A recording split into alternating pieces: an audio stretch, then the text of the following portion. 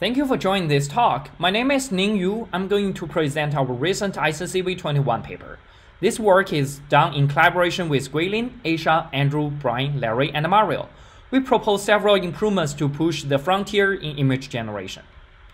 Generative adversarial networks evolved fast in the past 7 years for photorealistic generation. However, the uncurated generations are still not perfect. Artifacts include sketched pixels or duplicated parts. As we know, GAN training includes 4 major components: data, loss, architectures, and optimization. In this work, in order to make improvements for its performance, we retouch 2 of them: the loss and the architectures. In terms of the loss, traditional adversarial losses are formulated as sample-wise binary classification, while our contrastive loss is formulated as batch-wise pick-one-out classification instead. In case 1, one real versus a batch of fakes, where the loss is a cross-entropy between the discriminator prediction in a batch and the one-hot ground truth. The one-hot indicates the only one real outlier.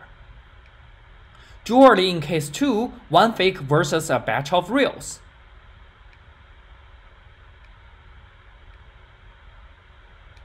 So the final loss is a summation over all the contrastive combinations. In the experiments, dual contrastive loss significantly outperforms several other losses, including the non-saturating cross-entropy loss in style GAN 2. Our second contribution comes with the architectures. It first comes with the generator.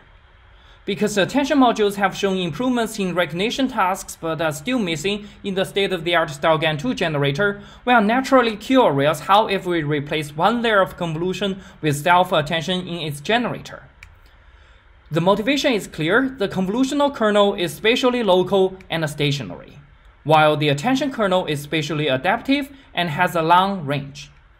Therefore, we incorporate the current state-of-the-art self-attention module into the generator. It first comes with the key, query, and value calculation. Then we learn a fully connected layer to interact between each query vector and a key patch.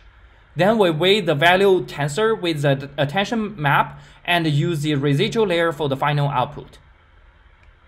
We play with various self-attention modules in the generator. All of them improve the generation quality for several datasets in terms of FID metric, while the state-of-the-art one improves the most. We know that improvement is not at the cost of model complexity. It has comparable number of flops and trainable parameters to style GAN 2. So we conclude the improvement comes from the stronger representation. We visualize attention maps given query positions in the generated images. We can see the weights of attention maps strongly aligned to the semantic layout in a long range across objects. A natural follow-up thought is to try the same self-attention in the discriminator. But unfortunately, it hurts the FID no matter how we tune the design. This is due to the observation that the discriminator already overpowers the generator, so a stronger representation in the discriminator doesn't help. So it comes with our own insights of attention module in the discriminator.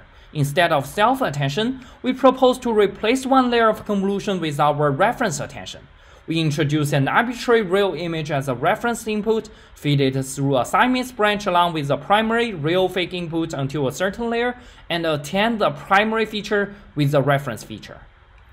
Here's the self-attention as we just saw. The only difference is to change the source that calculates the key and query to the reference image. The insight is, just like data augmentation in classification, we augment data here in the feature level through reference attention formulation, so as to robustify discriminator training and make it more balanced between generator and discriminator.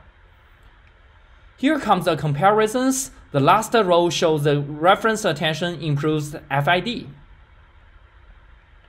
Because all of our contributions are orthogonal to each other, finally when we combine them together, we show our progressive and consistent improvements over style GAN 2.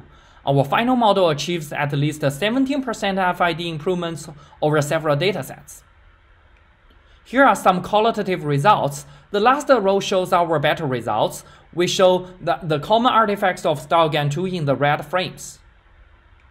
Our code and models are available online. Thank you for listening.